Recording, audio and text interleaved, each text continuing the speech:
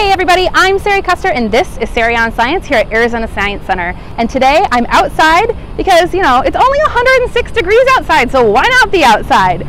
This might be pretty standard for summer here in Arizona, but I guarantee you we're going to get a little hotter. By the end of this week, we'll be up to about 111 degrees. Matter of fact, with the humidity today is 22%, it already feels like 111 outside. So we're going to be pretty warm all summer long, and that should be no surprise. So I wanted to take a deeper look at one of the places you probably spend most of your time in the summer in Arizona, and that is your car. So let's take a quick look here. This is basically a giant box with glass. So as the sun beats down on your car, it's heating up the air inside. All that sunlight's passing through the glass right here. Ooh, that's hot.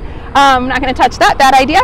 But it heats up all that air inside like a greenhouse does, warming the air. So even though it's 106 outside, it might be even hotter inside. Sometimes, well, let's take a look at how hot. I've got my infrared thermometer today.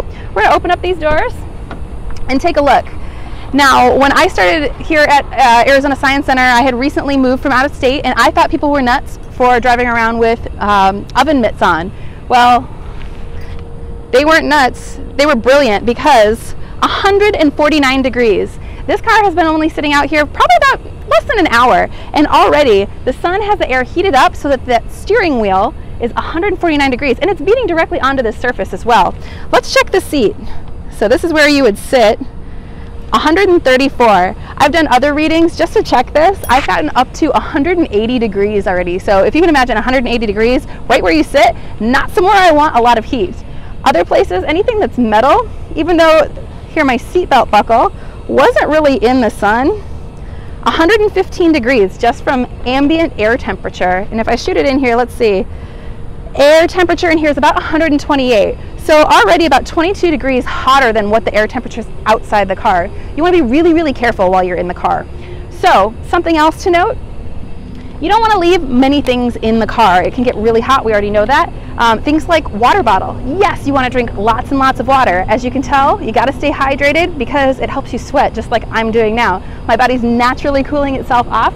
You really want to stay hydrated, but if you keep water in your car, sometimes the plastic can leach chemicals. Certain types of plastic can leach chemicals into your water when it heats up. Also, if you've already opened it and taken a drink, you've introduced bacteria into the water, and that bacteria can just grow and grow and grow in the heat. So something else you don't necessarily want to leave in the car. Other things that you don't want to leave in the car, things that are soft, like chapstick, deodorant, lipstick, those types of things, they're just going to melt. Pens, the ink's going to heat up and most likely leak out of your pen, so be smart about what you're leaving in your car. Pretty much don't leave anything in your car. In particular, don't leave anything that's pressurized, so cans, sodas, etc. Those can actually build up so much pressure they can explode. We've already had reports this year of people who have had items go through the glass in their car because of all of that pressure. So again, think smart. Oh, one more thing, even sunscreen, which you would think you would want to protect yourself, and you definitely do want to wear sunscreen. Matter of fact, I wear so much sunscreen and stay out of the sun so much, I'm actually vitamin D deficient, not a joke, but I'm working on that. And those of you who keep sunscreen in your car to protect yourselves, you actually don't want to keep it in the car because that heat can degrade all the chemicals that are keeping you safe and make it unsafe for you. So think about taking that with you, stick it in your gym bag, stick it in your backpack, take it with you into your purse, out of the car every time you come in and out.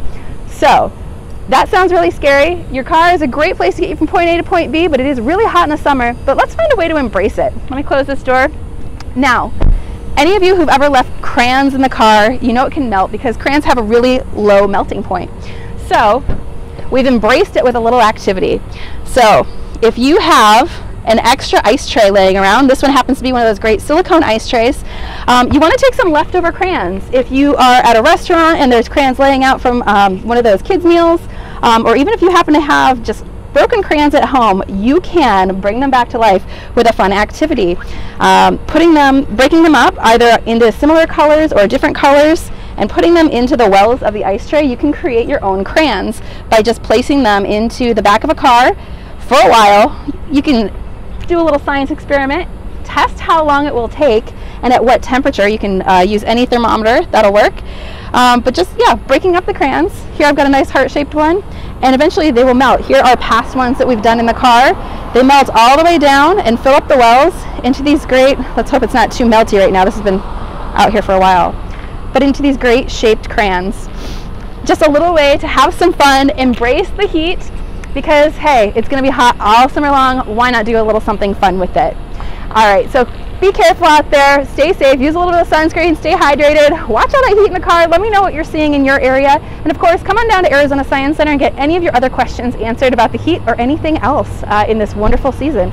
So check us out at azscience.org, and we'll see you next time with Sari on Science.